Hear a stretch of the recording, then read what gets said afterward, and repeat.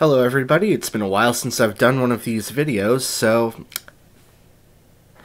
I thought I would do something a little different. A couple of my friends who do, album reviews and stuff have done, band worst to best albums videos in the past, and I've done one on this channel as well for the band Pain of Salvation, so yeah, it's been a while since I've done a talkie video. I figure I might as well do one for another one of my favorite bands that I've been listening to a lot lately. So, this is the band Cynic, worst to best. Now, one of the things about this band is they don't really have a lot of full-length material. All of their albums are kind of like EPs or shorter things, so I'm including everything that's what I would call original. There's no unofficial releases, so I won't be including their early demos on this. The Portal tapes are not going to be included on this. Just anything that's an original official release. So let's get started from their worst. Starting with their worst, I'm going to go with one of their more recent singles, Humanoid. I'm gonna preface this by saying I enjoy every single Cynic release. Every single one of them has something really good that makes me happy to listen to them. And this song, it's a single, just one song, is no exception. Humanoid is a fantastic piece of music, great guitar playing, great overlapping instrumental parts, great vocal work from Paul Masvidal, as usual, great guitar solos. The only thing is that it does feel a little uncharacteristically Cynic by numbers. It really just kind of has like a riff that seems to be aping the best elements of Cynic's past, particularly the Focus album and tracks like Evolutionary Sleeper. It doesn't really lend itself as well to, pushing Cynic's music forward. Just a little bit above Humanoid on this is their most recent release, Ascension Codes. Now, I find Ascension Codes is a bit weird, because this is the first album that doesn't feature Sean Malone on bass, after, sadly, he committed suicide. It's the second release after Humanoid not to feature Sean Reinhardt on drums. He'd been replaced by Matt Lynch. He also, quite sadly, passed away in 2020 as well, so that's both of the Seans. The whole rhythm section passed away in 2020. So he's kind of left with this new band with Matt Lynch from, I believe it's Trioscapes, on drums, and I don't even remember the name of the new bass player, but he's not actually a bass player, he's a synthesizer player, so you're not actually hearing any bass guitar on the record, it's all synth bass. And it leads to a bit of an odd sound for Cynic, and just something that, it's very much driven by Paul Masvidal's guitar playing and his vocals, but it lacks a sort of immediacy as well. Now, my definition of immediacy in this is very subjective, and it really just comes down to, did I like it the first time I heard it? Was it something I could immediately get into? And with Ascension Codes, the answer is just straight up no. I couldn't get into it the first time. It was just a little too weird. There are far too many shorter ambient tracks that kind of go nowhere. A little bit of filler here and there. It's probably the closest Cynic has ever made to an actual, bad album. That being said, like I said, I enjoy every Cynic release. This one has some really fantastic moments on it. But in terms of their full-length albums, this is very far down the list for me, even below some other EPs and shorter releases from them. And maybe it'll grow on me a bit more as I listen to it more often. I just listened to it in full today and kind of found myself digging parts of it and found myself having to sort of, do I like it or do I not, at some other sections. So we'll see how this goes. Alright, next up is Carbon-Based Anatomy. Now, I'm going to be honest, this is another one where I actually really like it. It's a really good EP. but it's one of those things where I think of it as 3 really good songs and 3 filler ambient tracks. Now, the thing with the filler ambient tracks is they do sort of, glue the pieces together, but at the same time, I kind of feel like if they'd taken the length of time they'd devoted to these ambient tracks and put out another full-length good Cynic song, this EP would have been fantastic. The 3 full-length songs that are on it, the title track, Box Up My Bones, Elvis Beam Out, they're weird, but they're enjoyable songs. So it's kind of like half the EP is just kind of there to be filler, really. Next up on the list, and you might give me some crap for putting this above the last one, considering what I said about the last one, but where the last one is very enjoyable, I do find that the main 3 songs on it, they wouldn't be my top 10 Cynic tracks, whereas Retraced has probably one of my favorite overall songs from Cynic, and that's Wheels Within Wheels, the closing track, which is the only fully original number on this EP. The rest of the songs are sort of ambient or acoustic representations, reimaginings of songs from the album that came before it, Trace and Air.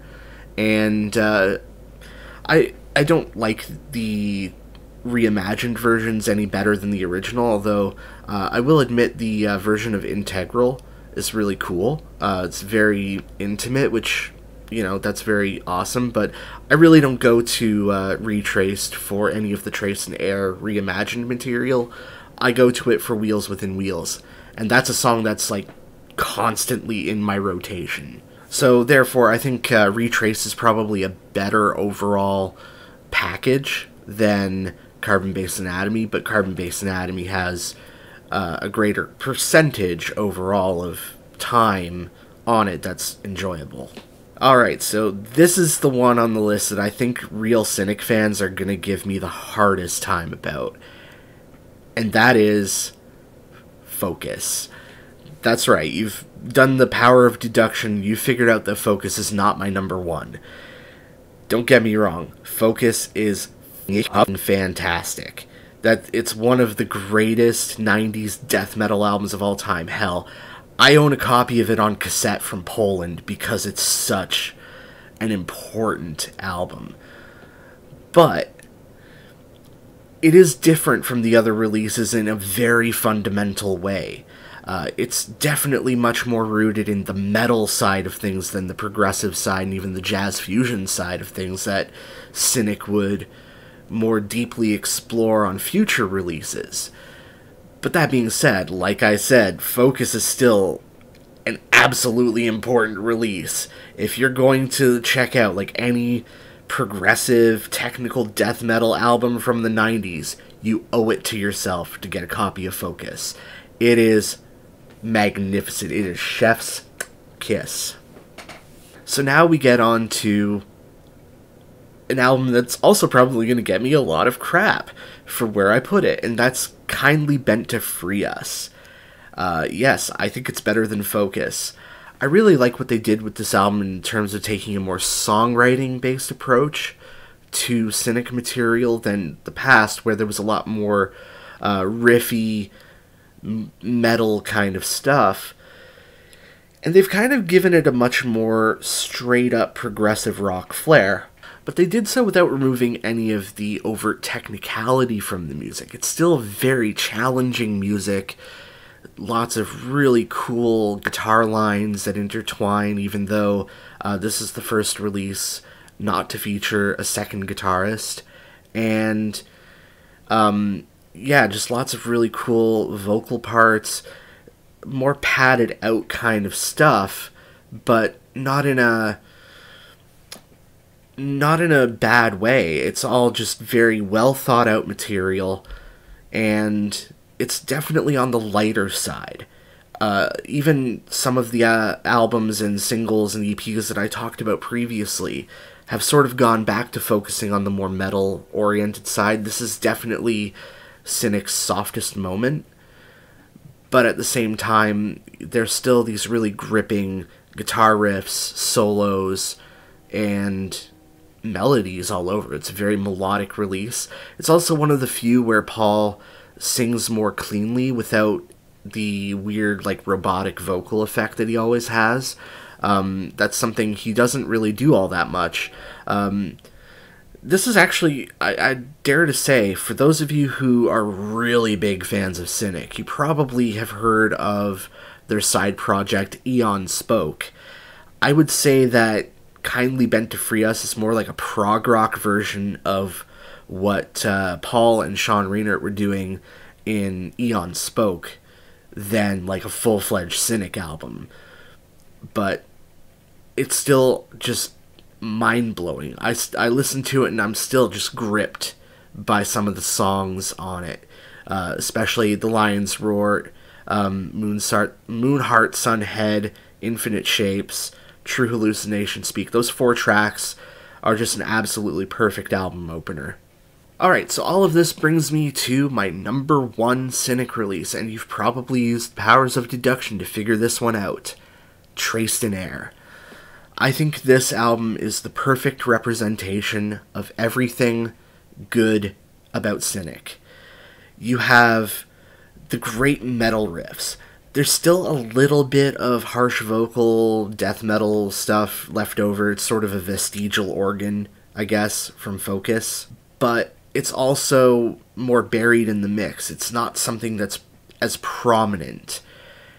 And, in fact, they did a remix version of it in 2019 that removes the harsh vocals altogether. In fact, that decision has led to a little bit of controversy about that. Some people like the harsh vocals.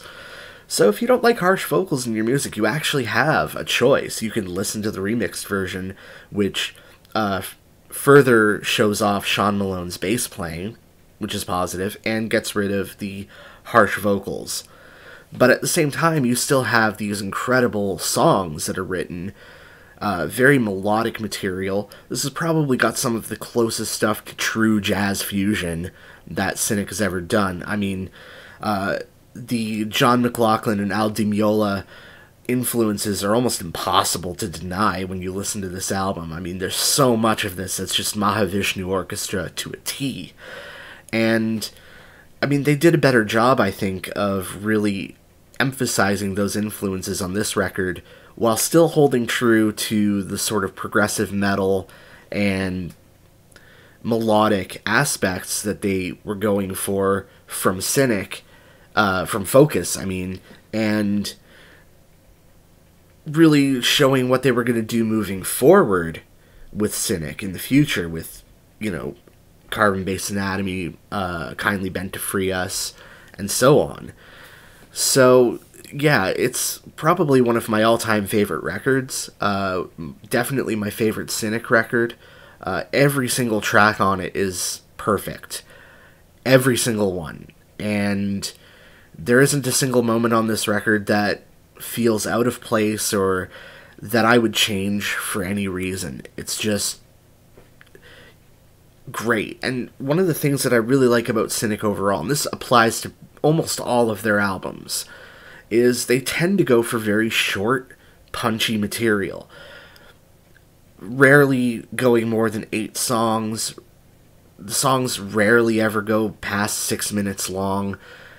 You're basically getting like a full progressive metal experience, but in albums that are barely 40 minutes long, sometimes even shorter than that. And you really don't have to devote a whole lot of time to sit through Cynic's discography. I mean, on this Worst to Best list, I listed a frickin' single. Because that's how they do, that's how they roll. They don't do, like, big 120-minute double albums. It's very short, punchy albums, EPs, and singles, and you can get through them in a very quick amount of time. And they're really good at just focusing, pun intended, their sound into something that's very condensed and palatable in a more mainstream way, despite the fact that their music is anything but mainstream. So I would actually say I recommend checking Cynic out.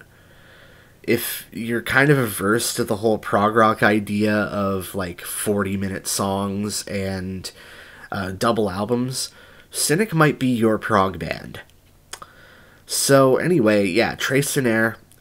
If I had to suggest two albums for any new Cynic fan to start with, it's their first two, obviously. You've got to get Focus, because that's their roots, their death metal roots.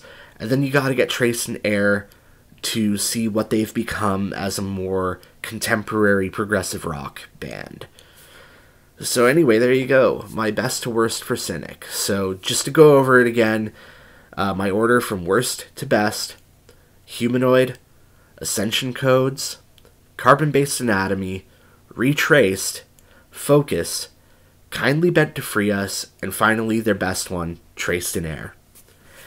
Thank you, and it's been fun.